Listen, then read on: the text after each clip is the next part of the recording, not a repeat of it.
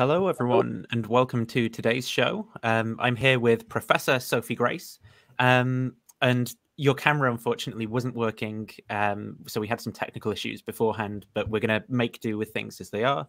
So do you want to tell people just a little bit about yourself and your background before I get into some kind of like more specific questions that I have for you? So just like, what you do, who you are. Sure, Nathan, and thanks for having me on. Well, I'm Professor of Philosophy at the Open University, which is based in Milton Keynes, although I actually live in Scotland. And I've been at the Open University since 2006, and I've been writing and teaching and publishing on a variety of things. Ethics, my most recent book on ethics is Epiphanies, which came out in March this year, and which is about an anti-theoretical approach to ethical problems. That means instead of trying to shoehorn the reality that we experience into the system of a theory, we go the other way about and we say, well, we'll use whatever bits of theoretical understanding we can, wherever they turn out to be useful, but it's going to be lived experience that has the upper hand in this relationship. And I like the sound of that personally. Well, I hope it works out. So we need to focus on our ethical experience, not upon our ethical theory. And then when we do that, there are lots of things, of course, that we could focus in on. The whole point of my approach is that you don't take one thing and make it the master factor, the single key criterion of everything else and the only thing that matters. That's exactly what you don't do. But one of the things that turns out to be important is what I call epiphanies, moments, wow moments, if you like, moments when you just see something that really gets you to an understanding of ethical value, I think in a way that can't really come any other way. So that's what I do. And I also do work on Plato. I do work on political philosophy. I do work on feminist philosophy.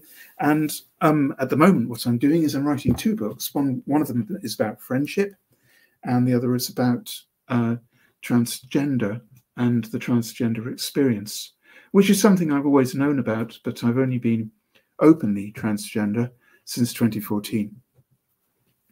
So I was hoping today to sort of interview you on some of your experiences, being a trans person, also being a philosopher. So, you'll have some things to say about kind of contemporary political issues or philosophical issues, I think, that are involved with being trans. And also as a Christian as well, because I think a lot of people who are Christians kind of struggle to understand or make sense of trans issues. And I thought, getting your voice out there on these different issues would be, would be beneficial for a lot of people because they've probably not heard someone like you talking about these things.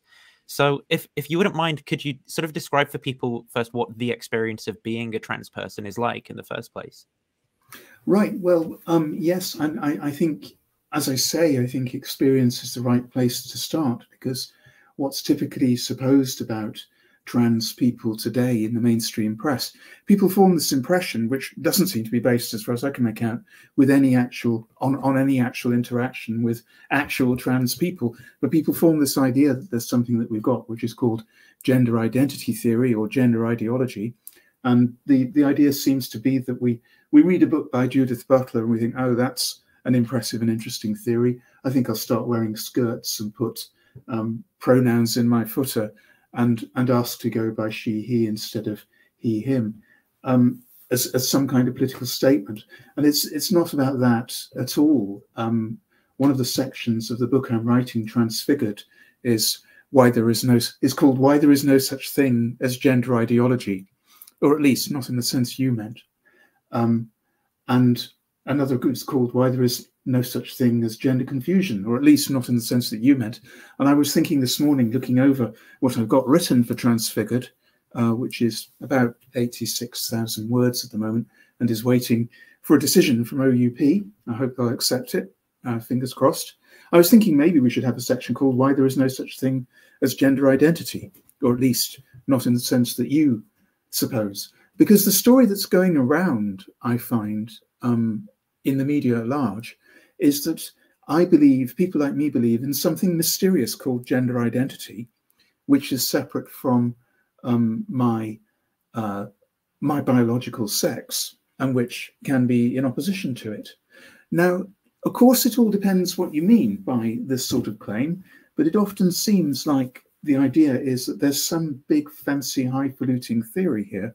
And on the basis of that fancy, highfalutin theory, we often get the accusation that if you are transgender, then you must believe in some kind of dualism. So you think you've got a mind which is feminine and a body which is masculine, or vice versa. Now, that seems to me to be a succession of attempts to explain by way of theory what's actually going on in experience. So it's the same thing again, it's experience theory clash.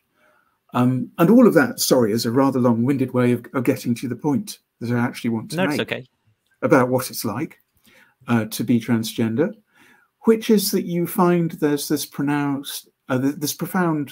disconnect between the way you know your body is and the way you're shaped and the way you're formed in society, the way you're enculturated into gender norms, and the way that the world seems to you, and the way that your own sense of yourself goes. And it goes contrary to the way you appear to be. You find that you desperately want to be both sexed and gendered otherwise. You desperately want to have the other kind of body, the female body if you're born male or assigned male at birth, and the male body if you're born female or assigned female at birth. So being trans is being in that condition. It's the experience of things not matching up, your sense of yourself, your sense of who you are, and the kind of body that you have, and your wishes, what you want to be, who you want to be. You find that you don't want to be that male bloke that you see in the mirror. You want to be completely different from that. You want to be something which is, in a sense, the opposite of that, namely female and feminine.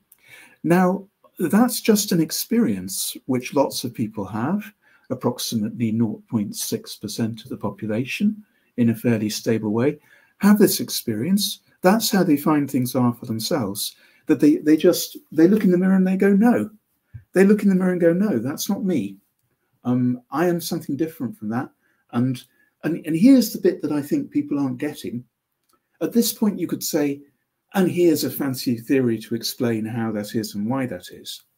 And then you trundle on some fancy theory, and that's your theory of gender identity or ideology. But what I want to say is actually that move, that move is a next move. It's a separate move. And you can make that move, and then you have got an explanation or a purported explanation of why things are like this for you. But you don't have to go that way. And any attempt you make to go that way could, I suppose, theoretically go wrong. For example, sometimes people say, well, I think I'm transgender because I was a woman in a previous life. And that certainly is a dualistic kind of view. You're saying that some kind of mind or spirit has been tipped into this body here, whereas previously it was tipped into a female body. And the trouble with this explanation, I mean, I'm not a dualist in that sense. I don't believe that kind of mind-body dualism. That's one problem with it. If that's your theory of gender identity, then it gets you into dualism. It also gets you into a kind of regress. Because let's suppose that I say that I'm transgender because I was Cleopatra in a past life. Okay, well, what was Cleopatra in a past life? So the theory, it seems to me, doesn't actually explain what it's trying to explain, and what it's trying to explain maybe doesn't need explanation in that kind of theoretical sense. It's just the experience of saying, well, I'm not happy this way. This isn't me. This isn't how I should be. I should have the other kind of body. I should be recognized socially as the other kind of being. That's what I need for reasons that I can't fully articulate or explain. What I need is the other shape of body and the other kind of social status, the other kind of social role, the other kind of recognition. And finding that you have that want and that need, two things about it. First of all, it's absolutely basic. It's something that isn't a whim. It's fundamental to the way that you are. And secondly, going along with its being basic, it's absolutely life-wrecking for transgender people to try and ignore that sense of themselves as being, in some sense, meant to be in the other gender from which they were assigned at birth. And there are, of course, many things you might try to do about someone who feels like this. It's a stable result of psychiatric practice over about at least the last century. It's a stable result that the best way to treat people who have this desire, this to live in the other sex, this feeling that they belong in the other sex, it's a stable result about them that the best way to treat this desire, this sense, is to let those people express it, is to let those people live that life. It's not something that can be magicked away, talked away, therapeutised away. Conversion therapy doesn't work for trans people. It just makes them miserable, and in some cases leads to such extreme misery that they end up suicidal. So the best way to live with this is to go with it and to express it and to be who you find in the depths of your being that you truly are. Now, if that's a theory of gender identity, then okay, I have a theory of gender identity. But like I say, what I think we don't really have is an explanation of why some people are like this.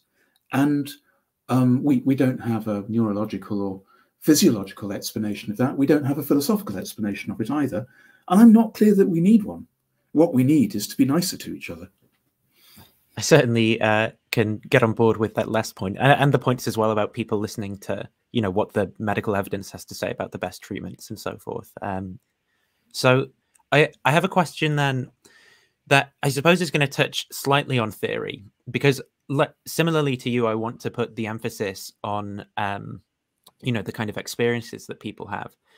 But I do see sort of perhaps assumptions about the way the world is driving the kind of discourse around trans issues. So some people, for example, will resist the idea that trans people actually genuinely do adopt, you know, that a particular identity because they have a kind of essentialist view of what it is to be male or female.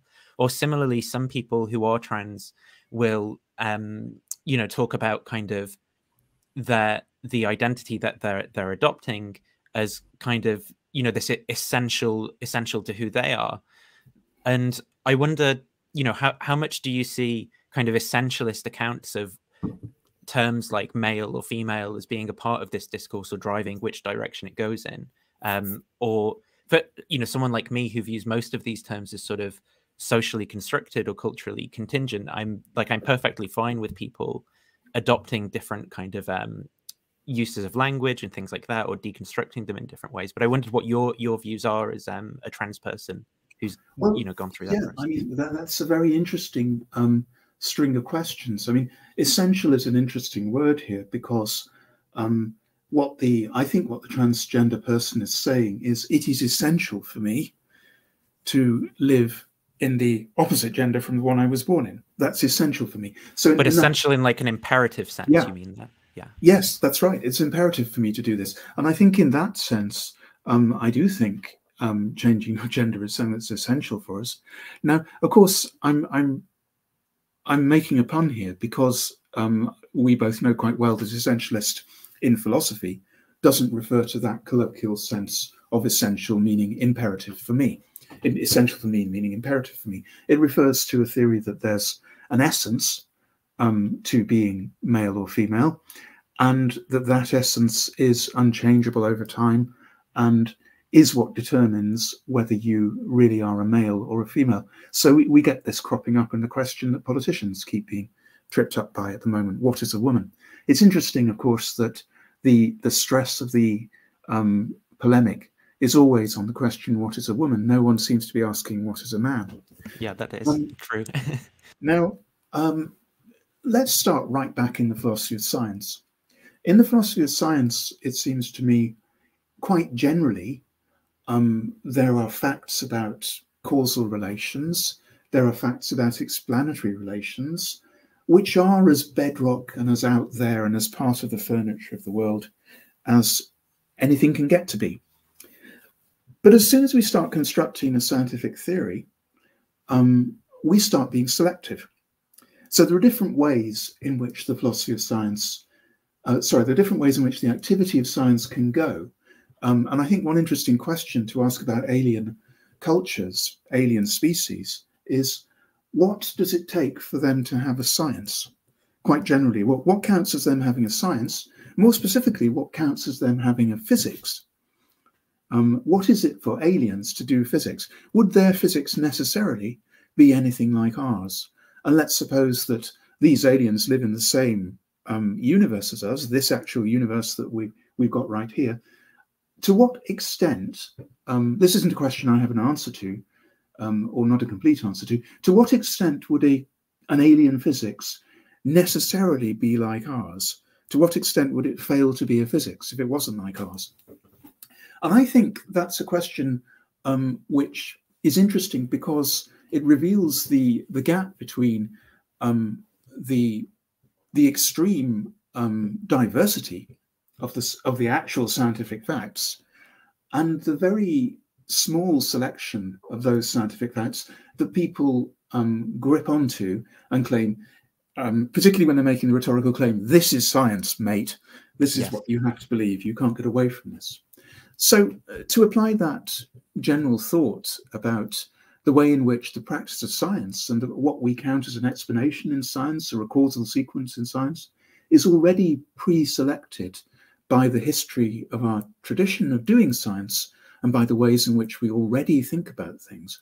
To apply that to biological sex, well, the more you look at it, the more the actual scientific facts get really complicated, and the harder it gets to say what it actually is to be, well, not even a woman or a man, because those are clearly socially modulated, socially freighted terms. The biological terms are male and female. So what's the criterion of being male or female? When you get to that, I think the best thing to say is that you get to cluster concepts. There are a whole range of different scientifically observable facts that you might rely on if you wanted to define what is a female. And some of them would be DNA, chromosomes, some would be reproductive role, some would be anatomy, some would be phenotypical, some would be genotypical. Some of them would be, social facts can be part of science, so it can be a social fact that someone is recognized as being female in society just to be a social fact. Sorry, just as it could be a scientific fact that in a bonobo troop, this matriarch here is the one who's in charge of the group. So you've got a cluster of different criteria for counting as female, and the criteria in that cluster, not one of them is the criterion, which is all or nothing, because people who are phenotypically female can have male DNA. That is a scientific possibility. When that happens, you see at once that you can't say that DNA is the be-all and end-all criterion of being male or female. It's not that simple. DNA chromosomes don't divide up that neatly. So to say what is female or what is male, you have to be selective on any account. You have to be selective. You have to draw some lines in rather fuzzy material about saying, right, this is what counts as being male or being female.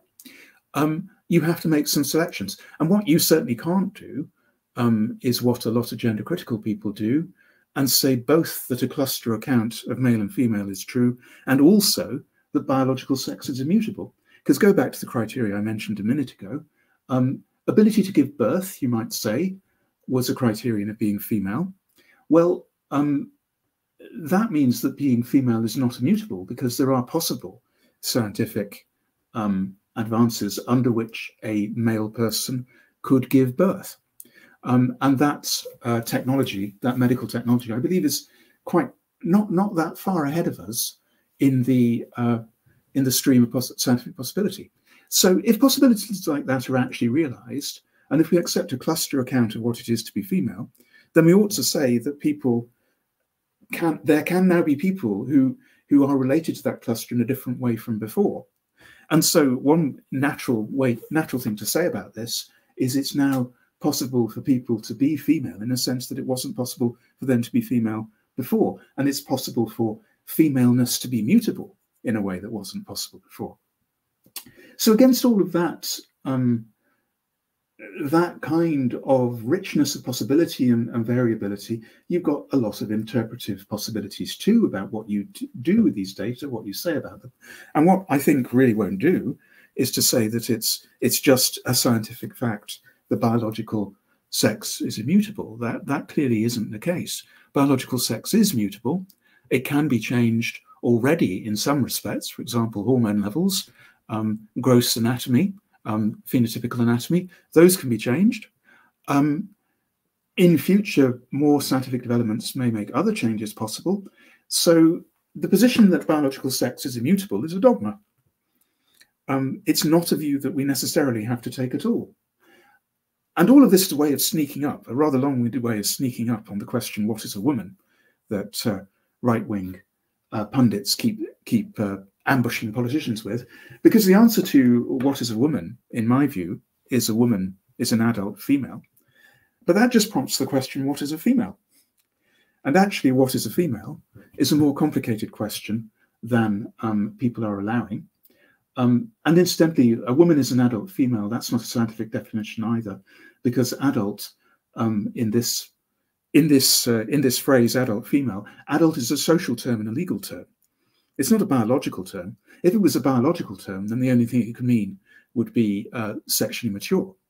And I don't think anyone with any sense or discretion is going to say that people are women the moment they're sexually mature, because that would mean counting 12-year-olds or some 12-year-olds as women. So all of that, in answer to your question, I think these things are more complicated than people allow. There's more variability than people allow. And it's not a good look when people claim in the name of science to be defending the scientific facts, and actually what they do is they grab hold of a dogma, they grab hold of one non-compulsory way of interpreting the scientific facts and say this is the scientific reality, and anyone who denies this is in denial about science. That won't stand up to scrutiny. Yeah, I do tend to agree with everything you said there. I think, you know, my personal view, which obviously not everyone is kind of compelled to agree with, is that a lot of the terms used in the sciences are also kind of defined operationally rather than them sort of dividing nature authentically at the joints sort of thing. And so, yeah, I find a lot of the attempts then to kind of almost bootstrap from kind of terms like male and female that might be used in a particular way in particular branches of the sciences into what we might mean by, in an ordinary sense, when we talk about someone being a man or a woman, unconvincing when people try and constrain those things in certain ways. Though something from my own view that I've thought about is the kind of I'd agree with you, you know, if a trans person is saying it's essential for them to, you know, express themselves or participate in society in a certain sense, I agree with that. But I think sometimes when people talk about, you know, as if they've kind of discovered like an inherent nature of who they are as a trans person or something, I think maybe I might disagree with that, because I think I have a more, I don't know, malleable view of the self or something, like where I think that, so, you know, these terms like being trans, for example, is part of a linguistic practice that I probably wouldn't know if I was a Sentinelese person or something like that.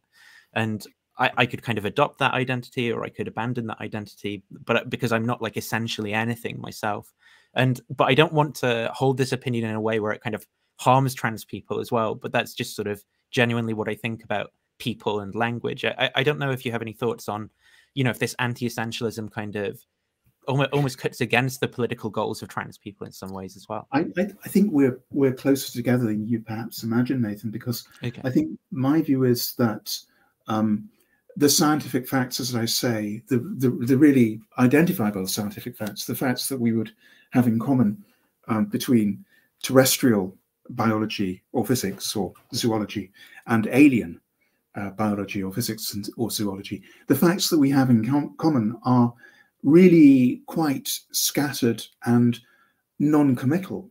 And what we do is we build upon those scientific facts. First of all, a scientific theory of explanation. Explanation is already a matter of selection from the facts that are actually there, choosing which to boost, which to suppress into the background, which matter explanatorily, which don't. Scientific explanation is itself already a cultural project. That is in no way a relativist statement on my part. It's just that the culture you're in and the historical tradition of doing science that you're in really matter if you want to understand properly what it is to do science.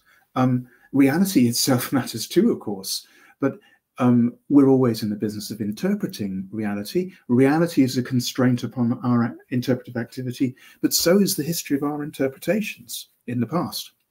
So when you get to the level of terms like man, woman, and indeed cisgender and transgender, you're dealing in what ethicists call thick concepts. You're dealing in terms which have a factual constraint built into them. You know, you can't be a man if you're a coffee table. You can't be a woman if you're, to reference a familiar jibe, you can't be a woman if you're an attack helicopter. There are some constraints built into this activity of understanding. Nonetheless, man and woman are both ethically thick concepts. They come, as lots of feminists have been pointing out for donkey's years, they come with an ideological loading of expectations about what it is to be a man or a woman. And Kipling's famous poem, If, is a good example of this. If you do blah-de-blah-de-blah, whatever it is that happens in If, we don't need to rehearse it now, then, last line, then you'll be a man, my son. That's the crucial upshot of being someone who fills the unforgiving worth, the unforgiving minute with 60 seconds worth of distance run. Or to reach for a more recent example, and a song which I must say I really dislike for precisely this kind of ideological loading reason, Just Like a Woman by Bob Dylan. She makes love just like a woman, she fakes love just like a woman, but she breaks just like a little girl, or however it goes. That's perhaps my least favourite Bob Dylan song, because I think it's deeply sexist. But it brings out that whatever you do with the word woman, you're still dealing with a thick concept. And unless you engaged in some kind of conceptual,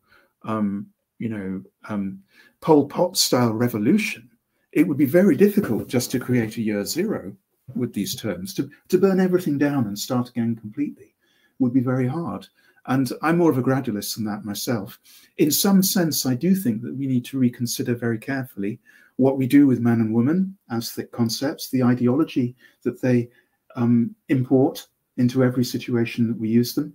We need to think about that. Same with male and female, which are thick terms too. And with transgender. Yes, you're absolutely right. Being transgender in our society is a particular kind of thick concept. We have the concept of trans man and trans woman, and we have some implicit understanding of how this concept work. And famously, there are other societies where there are hedras or two-spirit people, or whatever they call them, I forget right now, in Thailand, where the concepts of the genders are differently structured and articulated. And that's exactly what you'd expect, given that you're dealing with different traditions. It brings us back to that question of philosophy of science. How deep down do you have to dig before you get what has to be the same between two anthropologies for them still to be scientific anthropology? But just, I'm answering very long answers today. I apologize for that. It's okay, don't worry. One last thing to say on this. I share, for all the reasons I've just been laying out, your skepticism about the idea that there is one essentialist way to be about pretty much anything. I think that's mistaken. I think all our being is historical as human beings. I think human beings are by definition, as Pico della Mirandola said, human beings are the creature that by definition, his essence, said Pico della Mirandola, is to define his own essence. That's what humans do. Or to put it in a way that Iris Murdoch put it, man, again, forgive the gendering, man is the creature who makes a picture of himself in art and then begins to resemble the picture. We do that. We're very reflexive creatures, and we're always in that reflexive relation to our own thick concepts. And that's okay. That's neither good nor bad. What matters is the conceptual engineering of the thick concepts to make sure we're working with the right ones. So being transgender, I think there can be moments where, well, actually epiphanies about being transgender. You suddenly see it. It suddenly comes together for you and you think, actually, this is who I am. Actually, this fits with everything that's been going on. There's been all this chaos and confusion in my experience and I haven't understood it. But now here is a concept that enables me to understand who I am. That's a thing that can happen, and we needn't be too absolutist about it and say, well, that's the only way you could possibly understand yourself, because obviously different cultures have different understandings. But without being too absolutist about it, we don't have to be too relativistic about it either and say, well, this is just an illusion of discovery. Well, no, it's not necessarily. And saying that it's culturally bound and historically conditioned is not saying that it can't be a genuine insight. I mean, after all, here's an analogy. Seeing the correct chess move on the board in front of you can be a genuine insight. But that too is historically and culturally conditioned. Chess is an invention. Whatever Martians do, they almost certainly don't play chess. So I've got a couple more questions for you, and then we can move into audience Q&A if there's time. So kind of changing gears slightly from, well, I suppose it could still be slightly philosophical. I wondered, as a trans person, what your views are on the contemporary political discourse. So if you wanted to share your thoughts on any particular issues, you know, what, like, people talk a lot about like toilets, prisons, and sports, basically, and how, you know, how trans people kind of integrate with these things. But I also wondered if you wanted to share your experience about how seeing this discourse talked about by politicians or in newspapers sort of affects you as a trans person as well. It's enormously damaging and it's very hurtful, what's going on in the UK at the moment. And I predicted in a podcast I did about Scottish independence in 2018, I predicted that everything would go wrong with Brexit, and that when it did, then our government would go into looking for scapegoats and distractions and dead cats and anything, oh look, a squirrel, anything to avoid having to talk about the disasters consequent upon Brexit and upon their own incompetence. And I wish I wasn't such a good prophet, because at the risk of saying, I told you so, I told you so. I was far righter than I realized at the time in that prediction. And in particular, I was far righter than I realized. I might have emigrated if I'd realized about the way in which trans people would be the go-to scapegoat for the government and the go-to distraction for the government. And that, I think, is precisely what's happening in the UK in one way and in the US in another. And the end point of these attacks on trans people, both in the US and in the UK, the end point is not simply to make us disappear, to erase or eliminate trans people, either to frighten us back into the closet so there are no publicly visible trans people, or to use actual violence against us. I think the latter is a real possibility now, I'm afraid. I think the end point is not actually trans elimination. The end point is complete control. The end point is a Handmaid's Tale. And I think this is now very clear in the US, where the US is tragically fracturing in front of our eyes into a red US and a blue US. It is becoming like the Handmaid's Tale, where the only way to live, if you're a woman in the Handmaid's Tale, is to get the hell out to Canada. If you can get across the border, that's safety. It's getting like that in the US. But the end point, like I say, is not trans elimination. We're much too small a target. We're useful. Trans people are being used to get people used to the idea of this kind of dramatic interference with people's personal autonomy and people's life choices. In the land of the free, for God's sake. That's what's happening right now. And the end point, as we've just seen, is to ratchet it up from controlling trans people in that way, next to controlling women's reproductive freedom, to controlling people's choice of a sexual identity, whether to be gay or straight or bi or none of the above. And the end game is, in a word, I think it's fascism. The end game is complete control by the autocrats of everybody else's private choices. So it's often said that trans people are a canary in the mine, because when things are bad for us, that's a sign that things are going badly for everybody. But I think we probably passed the point where the poor old canary has asphyxiated. I think we're already at the point where the miners are getting pretty unwell as well. That's extremely bleak and dystopian of me. I don't think the situation is irreversible, but I do think that people need to wake up and see what's happening to everybody with this constant targeting and scaremongering of trans people. There is a real danger to everybody's liberties, and we need to wake up and do something about it. With regard to the sort of particular political issues that some people express concern about, so I often hear people talking about, you know, like how people who might be predators could self-identify as the opposite gender and go into a sort of female-only space and harm people that way.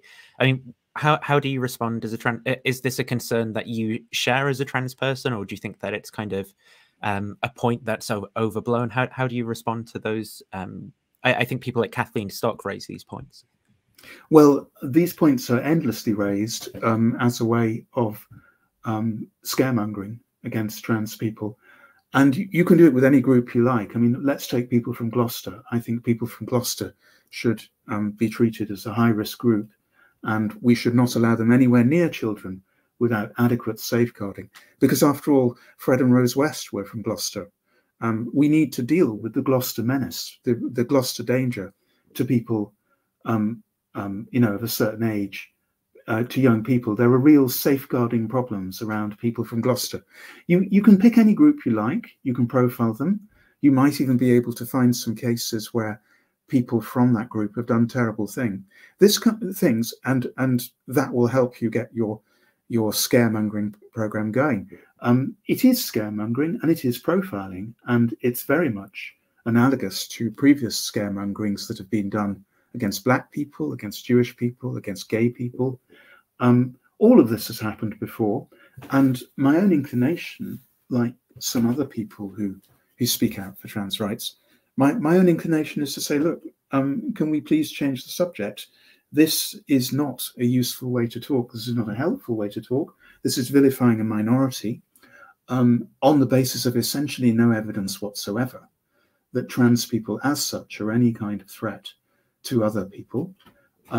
Actually, trans people are far more likely to be targeted by violent means in public toilets themselves, and it's much more likely that the results of any attempt to police bathrooms in public, it's much more likely that will lead to violence against people whose appearance is non-standard, who may well be cis.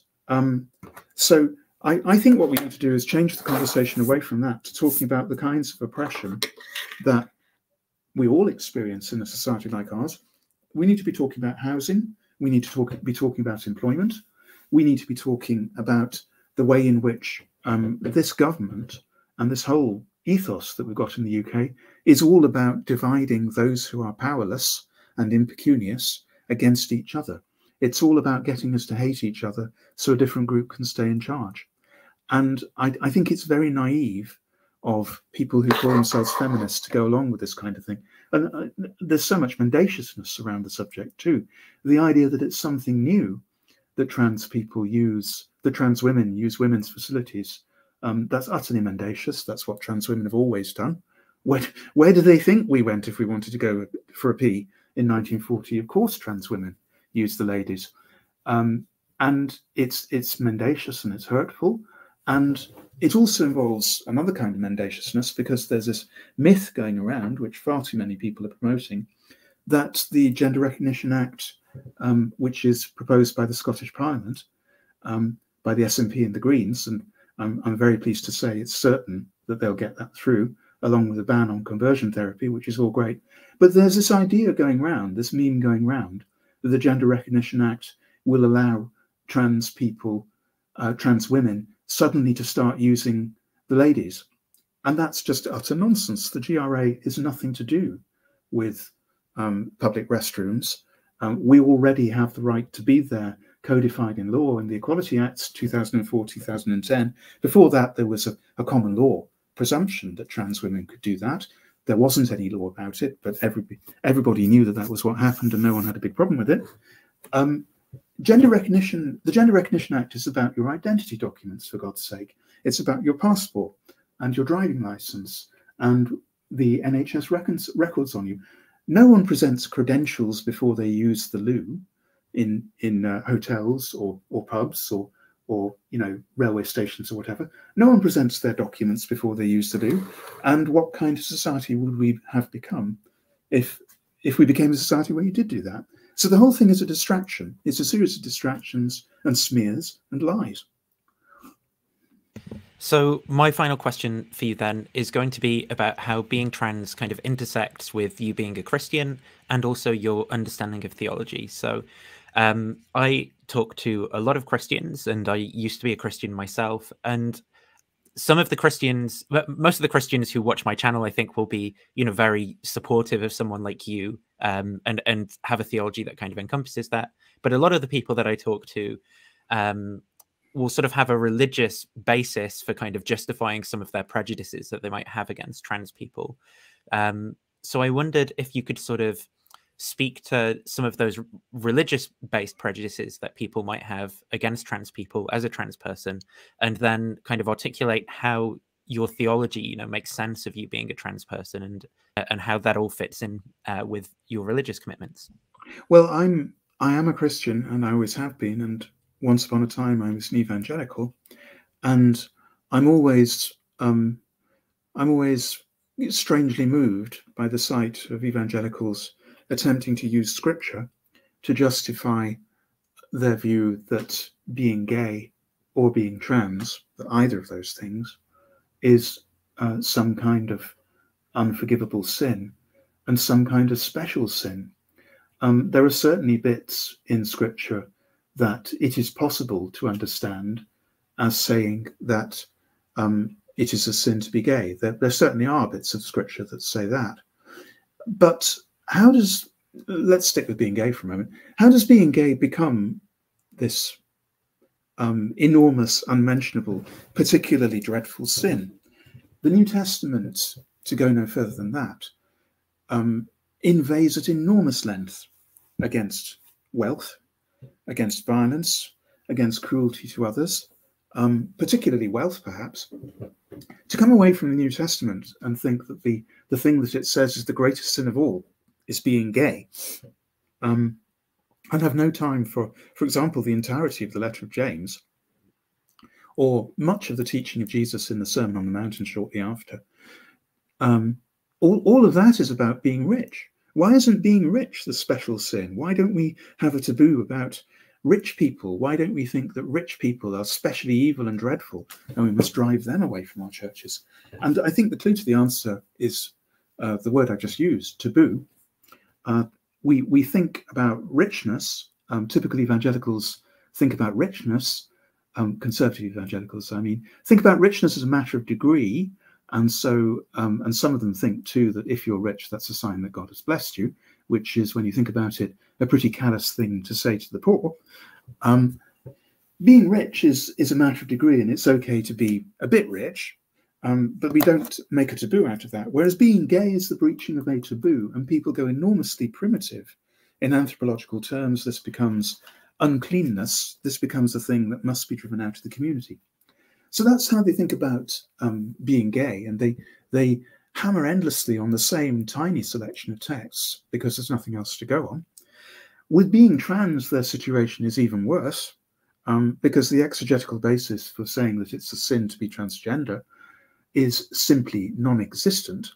It just isn't there in the Bible. The Bible does not say at any point that it is wrong to find yourself wishing you lived in the other sex and gender and doing everything you can to achieve that. The Bible never says that that's wrong. It doesn't say a word about it. And so there's an extraordinary disproportion here. There's a wonderful website, which I implore you to go away and look up, called God Hates Shrimp, which is saying to people who are conservative evangelical gay bashers, well, you know, if you're so keen on that bit of Deuteronomy, What about the other bits of Deuteronomy? What about the dietary laws? Why is it just being gay that gets your attention in this fashion? So there's all of that to say about the supposed doctrinal basis for hating gays, excluding gays, and excluding trans people. And the bases are very similar. It's supposed to be an appeal to scripture, which the more you look at it, the more desperate it gets. Then on the experiential front, I mean, I bought the cultural assumption that homosexuality and being transgender were both sins. I bought that cultural assumption myself as a young evangelical, and it's part of my story that I spent years praying to God to help me to fight that wicked evil side of myself. And over about 6 weeks in 1998, if you'll forgive the presumption of my putting it this way, I think that I had it revealed to me that it's no sin at all, and it's the way I'm meant to be, and that's how God wants me to be, and I can best achieve, I can best work out my salvation in fear and trembling by letting myself be that person. And that 6 weeks for me was like the ending of a civil war. I stopped fighting myself, and I became someone who accepted the nature that she's been given by God, and started trying to live in that nature instead of to suppress it and destroy it and fight it down. And I can only say to other people who might find themselves in that situation that you need to listen very carefully to what God is actually saying to you, because the time might not be right for you where you are right now to hear that actually this isn't a mistake at all and that you're meant to be like that. I mean, for me, it didn't happen until I was 33. The time might not be right yet, but keep listening and don't assume that you got it right, because maybe you will find that actually what God wants for you is quite different from what you imagine. And if that happens, then I think you'll find that it's infinitely better to live in harmony with your own nature and not to fight against it. And it enables you to concentrate on the great matters of the law.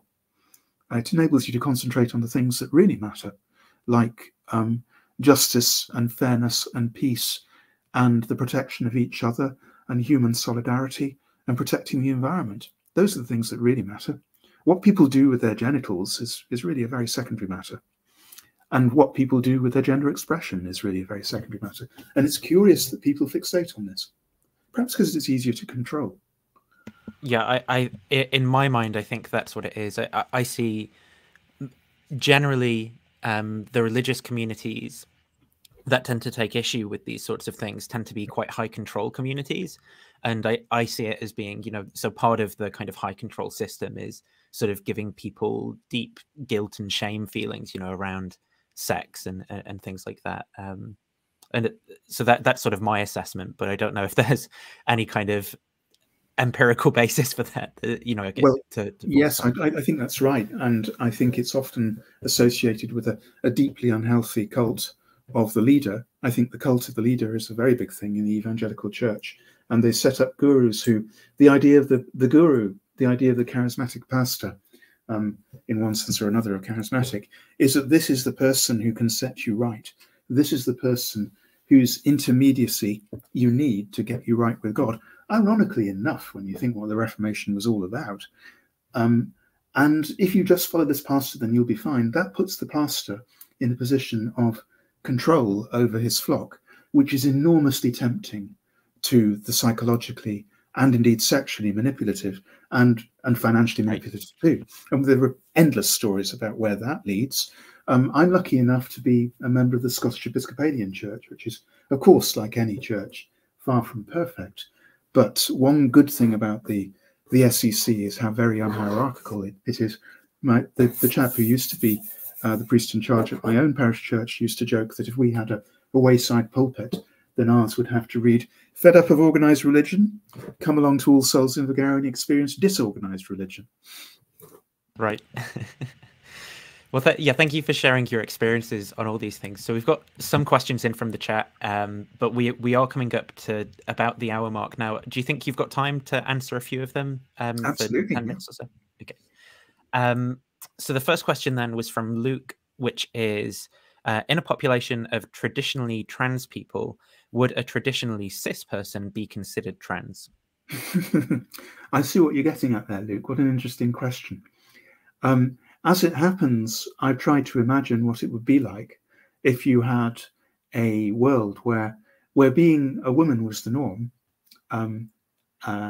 whether cis or trans, being a woman would be the norm in that society, and men would be people who are, overtly and evidently cis men would be a kind of exception to that. And so perhaps a traditionally cis man in that society, which I call deNysschen, incidentally, and I've got it on my Academia Edu page, and it's coming out as part of the Transfigured book. So people who insist on presenting as cis men and aren't either biologically born female or don't take the opportunity to present as female that society offers them and takes to be the norm.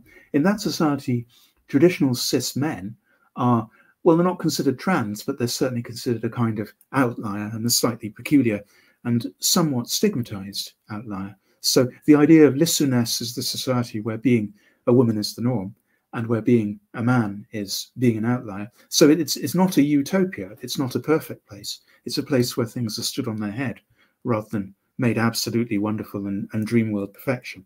And of course, one interesting case in deNysschen is what happens to trans men, what happens to them, because they are born with the approved biology, that of women, and unlike trans women, they don't have to make an effort to opt into the category woman. On the contrary, they make an effort to opt out of it into the somewhat stigmatized category of men. So they look like the trans men in deNysschen, this Ursula Le Guin science fiction-ish kind of world that I imagined. The trans men look like they're the ones who are having the hardest time. I hope I've got what you were getting at with your question, Luke. I think it's a really interesting question. And here's the point. We can imagine completely different social orders. That's the really interesting thing here. It's not just Ursula Le Guin and other science fiction writers who can imagine completely different configurations of our gender and sex ideas. We can all do that. And when we do imagine it, the results can be very interesting, I think. So YouTube Punk asks, does Sophie classify herself as a gender abolitionist? And it might be worth kind of prefacing that with what you take gender abolitionist to mean. Well, gender abolitionism is the view that all gender roles are harmful and restrictive and put us in cages. And I've had exchanges in the past with people who describe themselves as gender abolitionists. Quite often, gender abolitionists are also what they call gender critical feminists. I would want to pause over the term gender critical. I think I'm deeply gender critical. My whole life is about criticizing norms of gender and saying, well, what do we do with them? Suppose, let me back the question back to YouTube Punk like this. Suppose you had someone who was an etiquette abolitionist.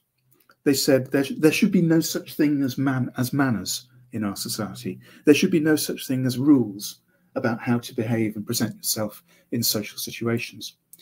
Now, we could understand that proposal in two ways. And one is to take it as being, just a crusade against flummery. And we might think that's a good thing, that, no one actually cares whether you start with the knife and fork on the outside or the knife and fork on the inside, or the one in the middle. No one cares. It doesn't matter. Do what suits yourself. And in that sense, you might be an etiquette abolitionist, and everyone perhaps would applaud that. But there's another sense of etiquette abolitionist or manners abolitionist that I think would leave us a bit at sea, because it turns out that we have conventions for all sorts of things in society.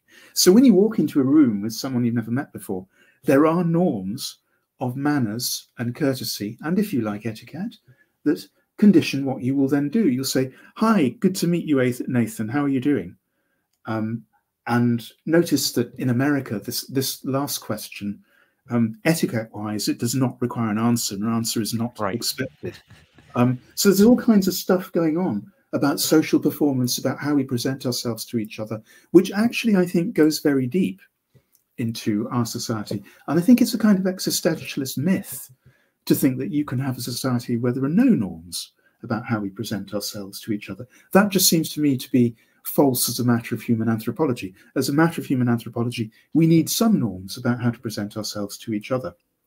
So I think the answer to your question, YouTube punk, is that I'm a moderate gender abolitionist.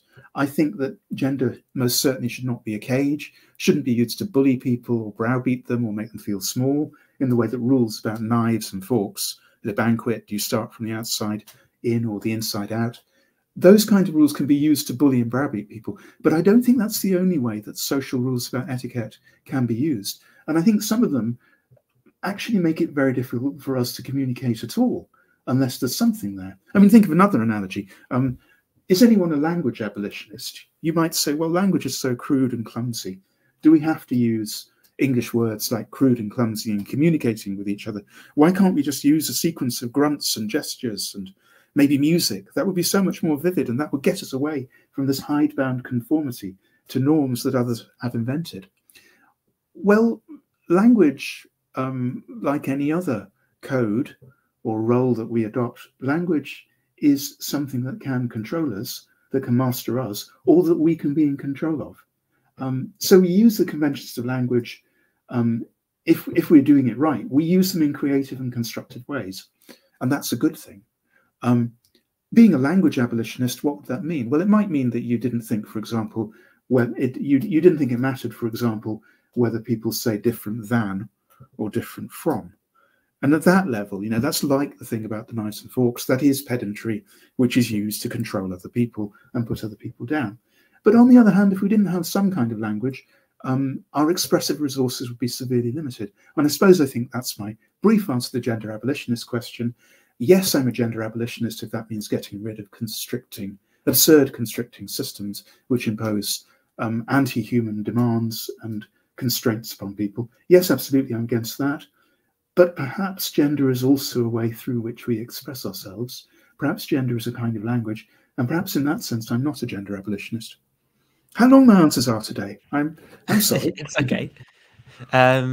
Jerome asked about your Christian denomination, but I think you already mentioned that. I don't know if you wanted to. Yeah, the Scottish Episcopalian Church, which is the Scottish equivalent of the Anglicans, although we have a very different history because we're not the established church in Scotland. And after 1690, the Scottish Episcopalian Church was actually illegal in just the way the Catholic Church was illegal in Scotland until 1842. Yes, I'm a Scottish Episcopalian, and that means being a slightly more anti-establishment person than being a Church of England person does, which I find temperamentally very agreeable. I think perhaps what I dislike most about the Church of England in which I was born is its association with the establishment and the House of Lords and all that malarkey. Right. Albert Lucientes asks, how does the professor feel about trans women playing in women's sports? Even if I was trans, I'm pretty sure I'd be against it for obvious reasons. You don't see trans men cleaning up men's sports titles. Well, I tend to think that this issue can be taken two ways. And one of them is that it can be taken as a serious issue in its own right, where it is addressed in good faith by serious people who actually know some of the physiological science involved. And the other is that it's just used as yet another talking point in an attempt to shut trans people out. So there are so many questions here where we need to divide the issue to decide what we're actually talking about. Which sports, what level, which trans women, which trans men for that matter. As you may or may not know, there was a state, I think it was Tennessee, where they just had one of these moral panics about trans people and have made it impossible for trans girls to play high school sport as girls. And it turned out that there was one child in the entire state of Tennessee whom this law actually affected, because she was the only trans girl who was actually playing in a girls' team in a high school. Now, that kind of thing, it just seems to me, is just more steamrolling of trans people. So trans people have the same right as anyone else to play school sports. And I think it's very important that they should be allowed to do that without stigmatization. And in many cases, I think it's going to be the case that you're outing them or making an example of them if you refuse to allow them to do that. And I don't think that's healthy. Which women, which sports? On the which women side, it's also worth noting that there are different ways of being a trans woman. There are trans women who haven't had surgery, don't intend to have surgery, haven't taken hormones, haven't done any of that. And there are trans women who are on hormones. And so in sports like cycling, there are regulations about hormone levels. And that's true in swimming as well, I believe. And you have to achieve some kind of balance that makes it possible for you to be, I think the default presumption is that you should be as inclusive as possible. And there may well be cases where moving away from that default presumption is both necessary and indeed a matter of safety. And I think rugby is the obvious example, particularly the way that rugby is played these days. Rugby union is a series of seismic collisions. And often in a rugby game, the whole point is to wear down the opposition by crashing into them in midfield until they can't carry on tackling you anymore. Now, in that situation, someone who has a trans woman's originally male physical background, the bone structure, the body mass, the muscle fibre, all of it, it's quite likely that trans women in rugby are going to cause significant damage if that kind of game of attrition is the style in which that particular rugby game is being played. But again, there are more complexities here because looking down the line, anyone who is following rugby union can see that there are shortly going to be even more restrictions on how much impact and collision we allow in rugby, because it turns out that, just being in 5 or 6 bone-shattering tackles in a game, when the head isn't even targeted, that can cause you brain damage. And the more you do it, the more brain damage you get. So I think the highest impact sport I know of is probably rugby, either union or league. They're both pretty high impact. And it's likely that we're going to move away from playing it in such a high impact way in the interests of everybody who plays the game. So my answer to Albert is that I don't have a single answer. I think it depends on which trans women you're talking about and which sport. I mean, if the sport is completely non-contact and if the sport has nothing to do with physical size, strength, bone structure, weight, I can't see why trans people shouldn't be admitted on the same terms as everybody else. And as I say, I think the default presumption has to be as inclusive as you can. So why would you want a gender divide anyway in a sport like darts or a sport like archery? I can't really see it. So the next question from Nidamus is, what does Sophie do with Romans 1:26-27? Doesn't this rely upon a binary understanding of sexual expressions in human relations? I can bring up the passage if you need. 1 second. I thought there was a Bible on this shelf. I'm just looking for a Bible. Oh, sure. I've got it here on the screen. If you should be able to see it. Okay. Can you see that? Okay. Yes, I can see that. What does Nidamus want me to say about this? I think he's saying that he's saying that this passage sort of indicates that there is a sexual binary, and I think this particular passage here, men committing shameless acts with other men, is like a particular condemnation of homosexuality, for example. I think this was in response to some of the things you were saying earlier about Christianity. I'm slightly perplexed by the question because one thing you might do with these two verses is say, well, what's going on here is that Paul is condemning homosexuality, but the question doesn't appear. Nidamus's question doesn't appear to be about homosexuality. It appears to be about whether this passage implies that St. Paul thinks that there are two sexes or two genders. It probably does imply that Paul thinks that, yes, but that's not something that I've denied. I haven't denied that there is a gender binary or a sexual binary. Of course there is. What I want to say is that that binary is not entirely clear around the edges, and there are certainly marginal cases. And if you accept, as I do, a cluster concept of sex, of biological sex, then it's obvious how there can be marginal cases, because the cluster concept of sex says that being male or female is determined by a list of criteria, by satisfying a vaguely defined enough of those criteria to a vaguely defined sufficient degree. So obviously there can be intermediary cases between the two. They're not normal in the statistical sense. Most people are clearly male or clearly female, and most people are cis, not trans. All of that's fine. I don't have any problem with that. In this passage, Paul is denouncing a whole sequence of features that he sees in the world around him, and particularly in Greek and Roman culture. He's addressing the church at Rome and saying, these pagans go in for homosexuality, and isn't that terrible? And my thought about this passage is, I suppose, primarily that it comes back to two things. First of all, why evangelicals are so focused on this passage rather than others in the New Testament. Why are we going on and on about Romans 1:26 to 27, and almost completely ignoring the letter of James with its fierce denunciation of the rich in one chapter and of speech in another chapter? Why aren't we doing more silence? Because James tells us that the tongue is a terrible thing, and leads us into all kinds of wickedness. Why aren't we being more silent and worrying more about speaking? Why don't we have to pay a fine every time we speak more than we should?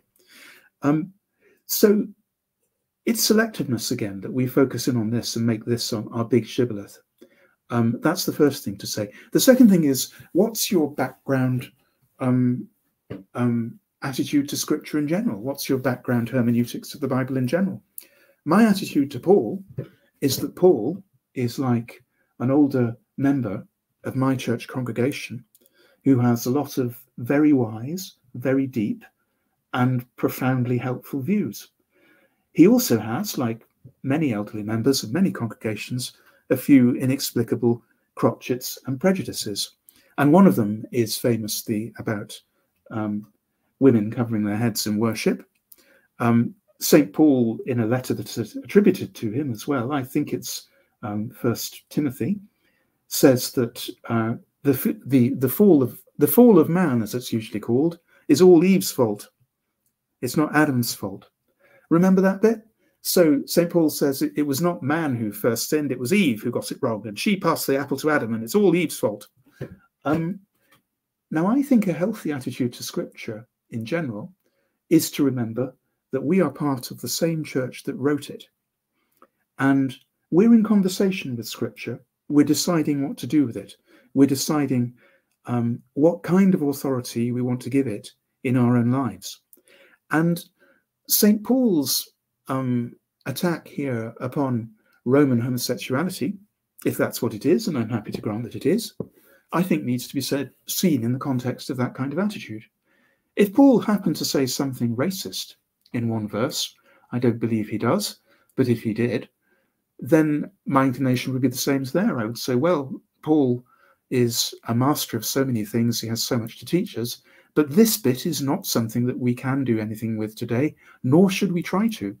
This is a piece of guidance which may have made sense in his time and his place. It's not for us.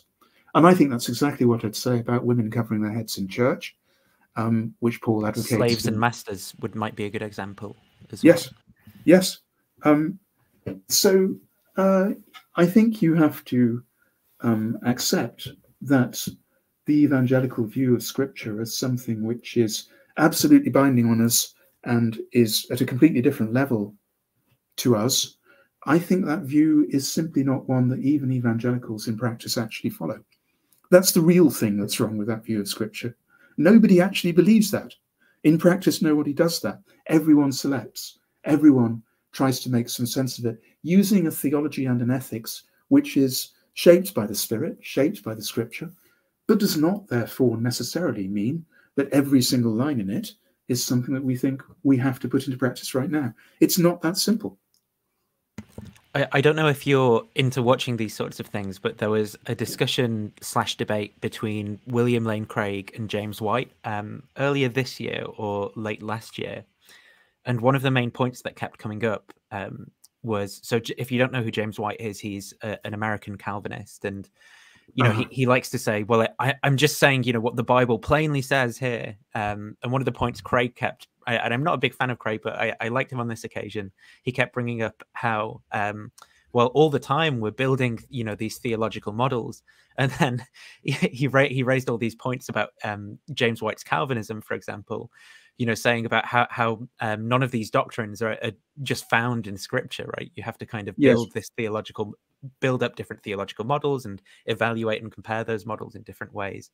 And I think that's something like that in your kind of hermeneutic is along the lines of what you're suggesting there. Whereas a lot of people who have the kind of who will appeal to a passage like that, maybe to confirm certain prejudices they have, aren't taking that view. They're coming to it with their prejudices, seeing the things they want to say and say, that's just plainly what the Bible says, without building, you know, models out of the whole thing. Yes, I mean, it's the hermeneutical equivalent of shouting, these are the biological facts in people's faces. It's an appeal to a supposed simplicity that isn't actually there. Things are actually much more complicated and much less comfortingly simple than this kind of view makes out. So when people say, like you, Nathan, when people say this is what the Bible plainly says, I'm always reminded of my own working definition of a fundamentalist. A fundamentalist is someone who takes every word in the Bible literally, apart from "this is my body," and this is my blood. So, I mean, both Calvin, to come back to him, Calvin and Luther both had rather complex theories of the Eucharist, in which they went to great lengths to argue for a non-literal reading of those words. Now, the point is not that this is something that the point is not this is special pleading that you put in when you have to get away from the plain facts of Scripture. The point is that the plain facts of Scripture don't really exist. There aren't any plain facts of Scripture. It's a matter of understanding things in the light of a wider theological outlook that you already have, and which is shaped dialectically in interaction with Scripture. And it's just dishonest to pretend that things are that simple. I rather like, I'm not a great fan of either Luther or Calvin, but one more word on Calvin. If you read on in Romans, beyond Romans 9, the end of Romans 9, which is where all the Calvinism in the sense of predestination seems to be supposed to come from, if you read on beyond that into Romans 10 and 11, what you actually get is a universalist position. The position is that everyone is going to be saved. And for my part, I think that's an ethical necessity. If you believe in predestination, if you believe that God decides in advance the way, the steps that each of us will follow in our life and the choices that we will make in our lives, if you believe that, then you bloody better be a universalist. Because if you believe that God predestines anyone to hell, then in the words of Ivan Karamazov, I return my ticket. I'm not interested in a God who would create people for the purpose of subjecting them to everlasting torment. That seems to me ethically intolerable. And if that was what Romans was saying, then I would give up the faith. I would give up the faith like a shot. But fortunately, it isn't what Romans is saying. Actually, Romans is a universalist document, as it has to be consistently, in my view, if it's a predestinarian document, which it is. Since it asserts both those doctrines, few were off the hook. But perhaps the nicest line of all about the Scripture is Luther's line about Scripture. We go to Scripture for the reason that the wise men went to the crib, to find Jesus in it. I also take the same view of the same reading of Romans as you, but I've had a few, you know, does the clay say to the potters levied at me for trying to encourage people down that avenue. So I just want to say thank you for coming on and answering my questions and taking some questions from the audience. Is there anything that you want to say before we close out, or anywhere you'd want to direct people where they can read more of your stuff or hear more of you talking on podcasts and so forth? Well, I'm enormously grateful for your patience in listening to me. I've got this book, Transfigured, which I as I say, I hope will get accepted soon. Various bits of it are already on my research page on Academia Edu and on another website called ResearchGate. I never did master filled papers, so I don't have anything except stubs filled papers.